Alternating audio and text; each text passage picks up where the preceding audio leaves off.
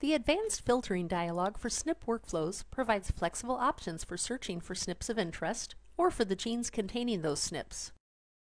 In this example, my SNP project contains human data from 3 population groups: European, Sub-Saharan African, and Asian.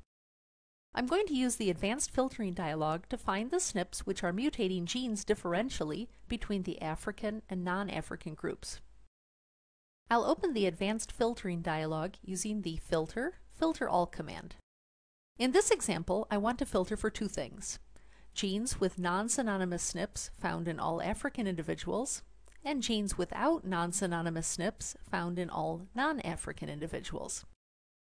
I want to search for genes containing the SNPs of interest, and I want to search all genes.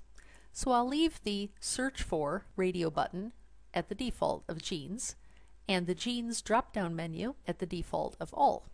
Because I want the filter data to satisfy all my criteria, I'll also keep the default of Match all of the following. I want to compare one group of SNP samples to the others, so I'll leave the first pull-down menu at SNP Sample Group. After that, I need to build a sentence that describes my filter.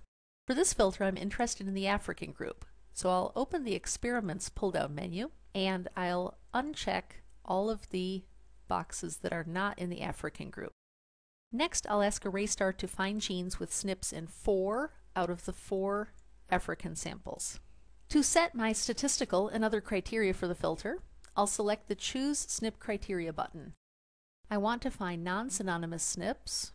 I want this filter to use the minimum Q call as my criterion, so I'm going to uncheck Filter Minimum P Not Ref and instead check Filter Minimum Q Call, and I'm going to change the minimum Q call to 10. Now I can click OK to return to the filter dialog. To add the second filter, I just click on the plus sign to the left of the first filter.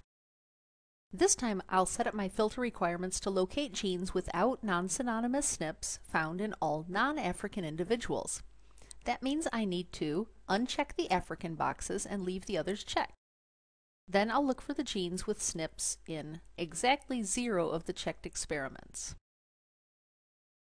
Again, I'll select the Choose SNP Criteria button. This time my only criterion is that the SNPs be non-synonymous. Now I'm ready to click the Search button.